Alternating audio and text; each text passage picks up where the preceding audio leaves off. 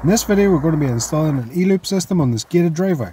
As you can see, the driveway is pretty long and the gate operator board is also enclosed in this metal cabinet. So to navigate any potential signal issues, we'll also be installing a long range antenna.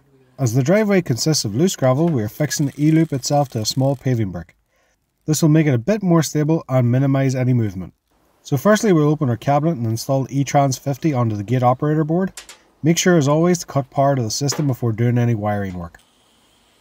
It's pretty straightforward in here. We just find the 24 volt power out on the board to power the e-Trans device, and then we wire into the relay. Now we need to find a good place for the e-Trans inside the cabinet.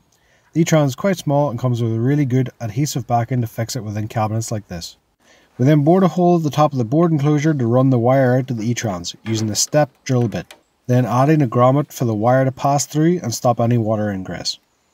Next up, we used an existing antenna bracket at the gate for the long range antenna. Simply drilled another hole through the bracket and screwed on the antenna. We ran the cable for the antenna down through the existing conduit here to keep it tidy. So once we have powered the board again, we can see that the e-Trans is receiving power okay. We now need to pair the e-loop device to the e-Trans itself. Simply bring the e-loop beside the e-Trans and press the code button on the transceiver. The orange light on the e-loop will flash twice and the transceiver code light will flash blue 3 times. The e-Trans is now paired to the e-loop. You now have approximately a 3-minute window where the e-loop will calibrate itself to its surroundings, so take the e-loop to the location on the driveway where it's being fitted and simply wait for the red LED to flash 3 times.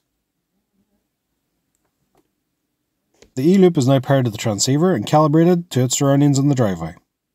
We now attach the e-loop firmly to its base plate and attach the long range antenna onto the transceiver. Give it a quick check with a magnetic object and you're good to go.